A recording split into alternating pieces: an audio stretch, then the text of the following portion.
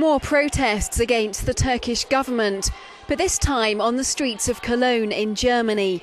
Tens of thousands of German Turks came to show their solidarity with activists in Turkey and to call for the resignation of Turkish Prime Minister Erdogan.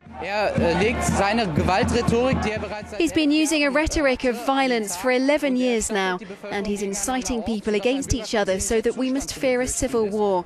Such behaviour is unworthy of a Prime Minister, and that's why he has to go. Meanwhile, the two countries' foreign ministers crossed paths at a meeting in Qatar, the German minister describing tensions as undeniable after Berlin blocked moves to continue talks on Turkey's EU membership.